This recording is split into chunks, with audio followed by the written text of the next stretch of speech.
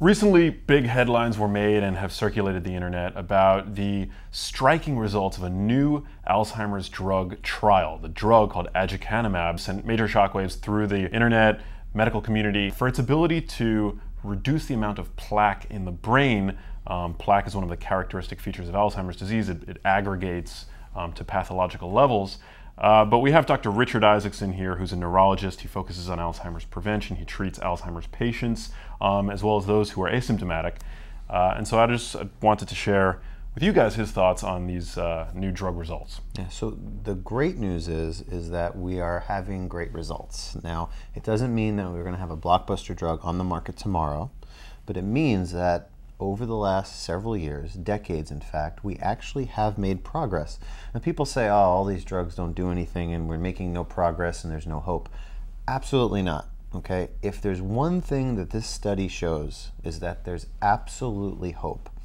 I'm not gonna say that I'm certain, 100% certain that this is gonna be that blockbuster drug, but I'm cautiously optimistic and more towards optimistic. Whether it's this drug or another one of its sister drugs, you know, we've been using targeted therapies that get the gunk in the brain. You talked about the plaques.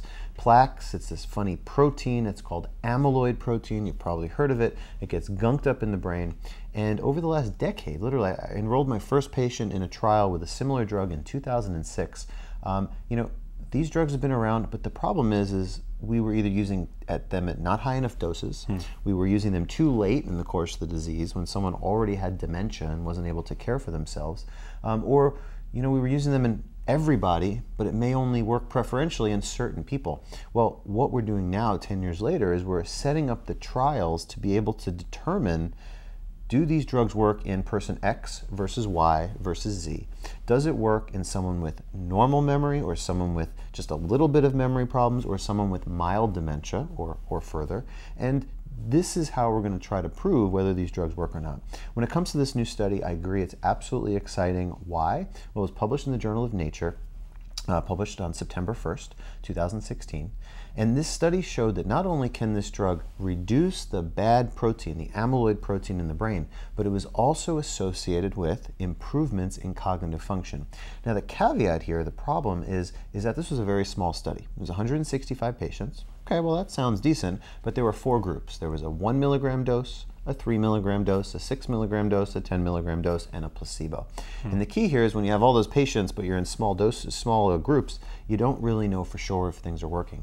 Also, this was not a study that was designed to truly and adequately and scientifically assess whether the drug works or not. This was a safety study. We were just trying to figure out, does the drug work in terms of not causing side effects, not does the drug work in terms of improving memory and doing other things. So the follow-up studies that are ongoing now, the ENGAGE trial and the EMERGE trial, they're ongoing now, they're being done at the same time, and that's great because instead of, in the past, we would do research studies and we'd have to wait 5 years to do one study, and if that was positive, we would do another 5-year study, so it would take 10 years for that drug to come out. Well, guess what? The company has said, you know what, this is an important area, our initial results look okay, let's do 2 studies at once, and that basically cuts in half the amount of time it will take for this drug to get to market if the drug is successful. And again, I'm cautiously optimistic, more towards optimistic. If it's not this drug, it's going to be a similar sister drug. Whether this drug comes out in 3, 5, or 7 years, I don't know. Whether the sister drug comes out in 3, 4, or 5 years, maybe a little bit earlier, I don't know. Which drug will be a home run, which drug will be a single or a double, we don't know. But the point is that we can talk about these things. We can finally have excitement, and we can know that these therapies are right around the corner, so to speak. And the other thing, another reason why people that are experts in Alzheimer's disease, such as yourself and your colleagues in neurology, have reserved a bit of caution around these results is that sometimes in the past, lowering amyloid plaque in the brain, which is what this drug has shown to be very effective at, hasn't always correlated with the most meaningful result that people hope for, which is an improvement in cognitive function. Totally. And the first drug that really kind of gave birth to all these sister drugs did exactly that. It worked so well, in fact, to getting rid of the amyloid, that it actually caused a bad reaction in the brain, and people died because of it. It worked too well. Aside from that, it worked well to get rid of the protein, but it didn't improve cognitive function. Wow. The follow-up studies that were done with different drugs, sister drugs to this, also improved amyloid, like you're saying, but the cognitive function didn't improve. Now, is that because the horse was already out of the barn, meaning the person was too far along in the course of Alzheimer's? Alzheimer's starts in the brain 20 to 30 years before the first symptoms. So when someone is having symptoms and then someone progresses to dementia, the person's had the disease for 35 years. Wow. It's a real hard mission to put a drug in to get rid of the amyloid when the person's had it for 35 years. If we can give these drugs pre-symptomatically before the symptoms start, but when we know that there's amyloid in the brain, we can do scans and PET scans and fancy neuroimaging, brain imaging tests to detect this. That's when these drugs have the most chance for success. And that's why the past studies failed, but maybe we're going to make some progress here. The other point you made, you said scientists are skeptical, and I'm cautiously optimistic. Let's focus on the cautious for a second. There's something called the amyloid hypothesis. The amyloid hypothesis, what that means in scientific jargon, is that amyloid is a bad protein. And what I was taught in medical school was that amyloid is the thing that causes Alzheimer's disease. And I'm in the minority, less than a few percent of people out there, that do not believe that amyloid causes Alzheimer's disease. Now, I believe that amyloid's a part of it. I believe amyloid is the garbage that accumulates towards the end of a course of a disease. Okay, the end meaning maybe 20 or 30 years, and then you start seeing the tip of the iceberg, right? You see the dementia that persists. But amyloid is the garbage that accumulates, and if you don't take the garbage out, you're going to get sick. If we can take the garbage out, the person may do better. But the key here with true both Alzheimer's prevention and treatment is that if we can figure out how to reduce amyloid accumulation, if we can intervene years before, if we can figure out why a person is going to go down the road of Alzheimer's, there's many roads, I believe, there's many roads that a person can take to Alzheimer's disease.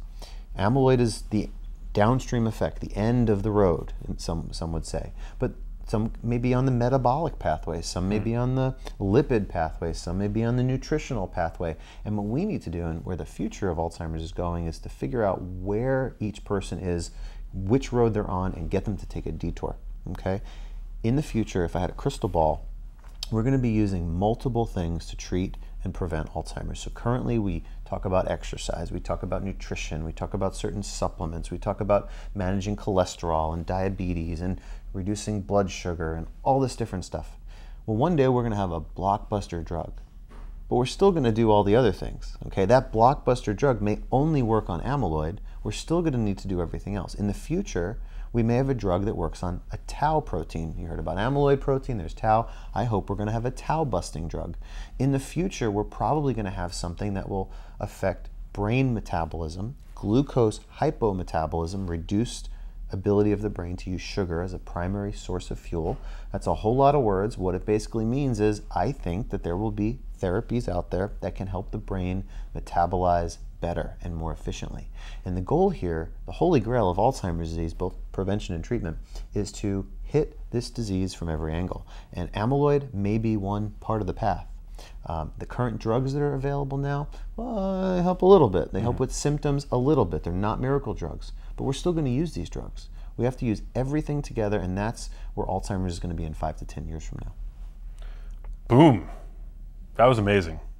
And if any of you guys have followed my work on social media, you know that I support his work. I'm a believer, based on my own analysis of the research, that this is definitely the future, and it's very exciting, very exciting. They say that 90% of what we know about Alzheimer's disease has been discovered only in the past 15 years, which is astonishing to consider the progress that we've made and will continue to make as years pass. So I'm super excited, and I appreciate your work, so thank you. Absolutely.